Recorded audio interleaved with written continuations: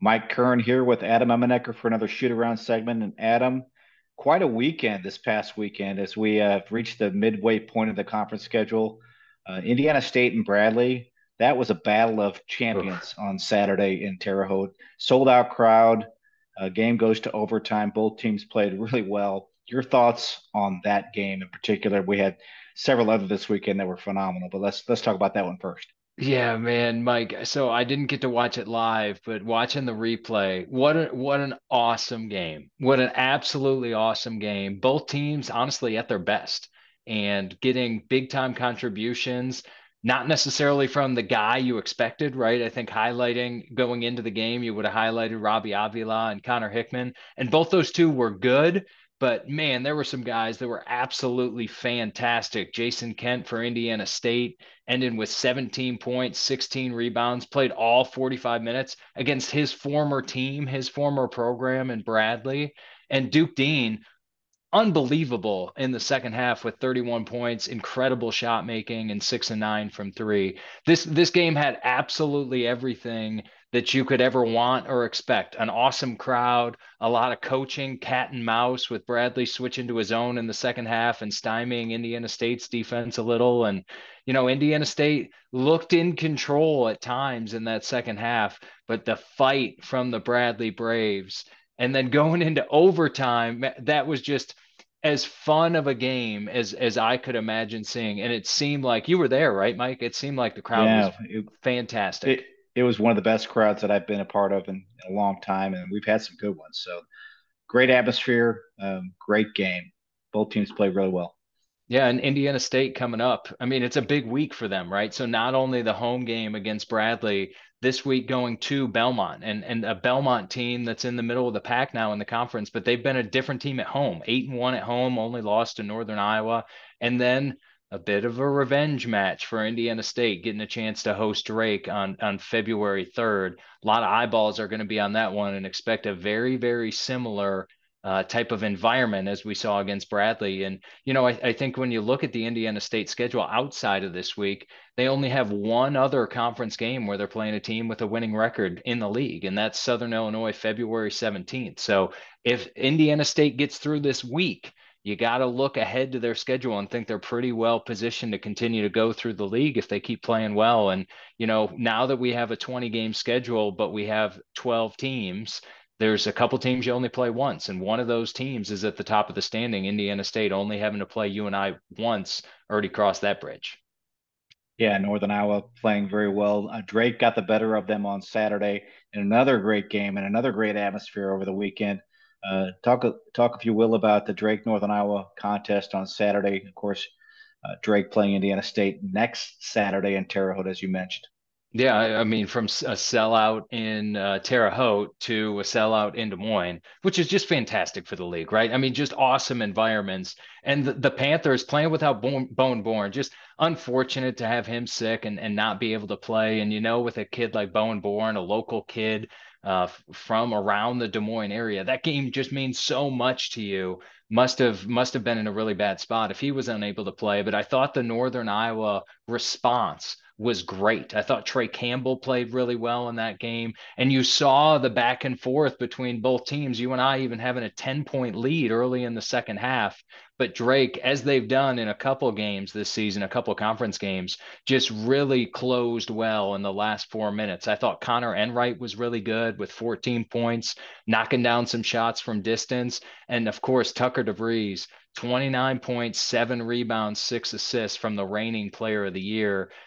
That's all you can ask from a guy like that. And Mike, we were talking a second ago about Indiana State and their upcoming games. Drake's got some tough matchups as well. So hosting SIU, moving to Bradley, so hosting SIU at the end of the week, going to Bradley into next week, and a pretty tough schedule for Drake. SIU at Bradley, have to go to UNI and then host Bradley at the end of the year. We talked about the Indiana State game, so a lot of tough contests coming up for the Drake Bulldogs, but that also means opportunity, especially against Indiana State, to get back to where they want to be at the top of the standings.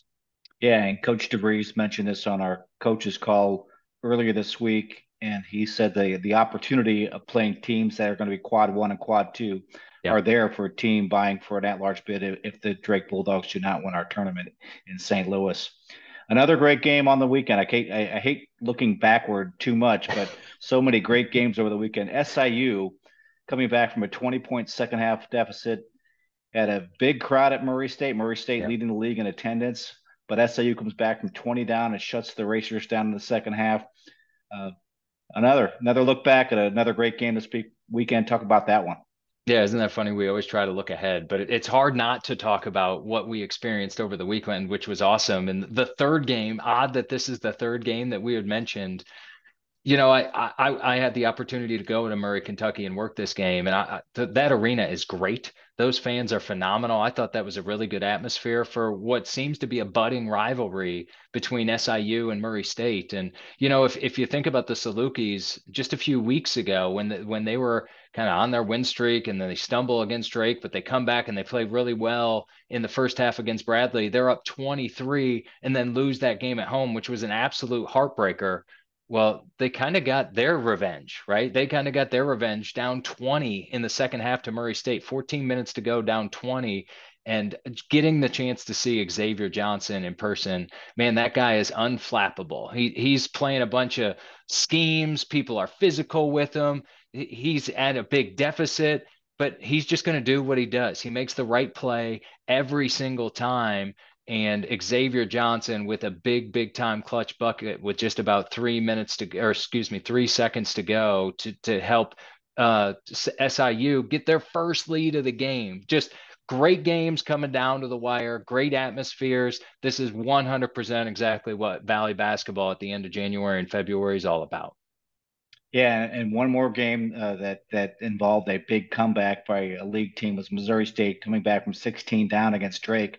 Also in the second half, Austin Mason with 36 on Wednesday, three 30-point games this week, including Yeah. his. He was named Player of the Week, and rightly so for his efforts this past week as the Bears win against Drake at home and then go to Valpo and win a very hard-fought game in Valparaiso, Indiana. All right, let's talk about the rest of the way. We are at 10 games left for everybody. Arch Madness is right around the corner. Your thoughts about what it becomes a very hard part of the schedule for all the teams with just 10 games remaining, but people are tired. Yeah. It's been a very grueling first 10. So talk about the stretch as we close out late January and early February. Yeah, this is where the mental part of the game starts to become really tough. And physically, to your point, you're getting used to that Wednesday, Saturday, or Tuesday, Sunday coming back, and it's two games every week, and you're getting through this routine. But now you're 5 weeks into that routine and have been playing for a few months. So every team knows each other, every team scouts well. Honestly, this is when stuff starts to get real. So it's your second time through a lot of the league. A lot of freshmen and younger players start hitting a wall, just not having to have this grind before. And this is where what you're really looking for out of these teams is perseverance, focus, and what is the competitive makeup of your team. That tells you the true nature of a lot of these guys. So this is the area you mentioned, the Drake game against Murray State, a game many people were surprised by, especially when Drake built the early lead.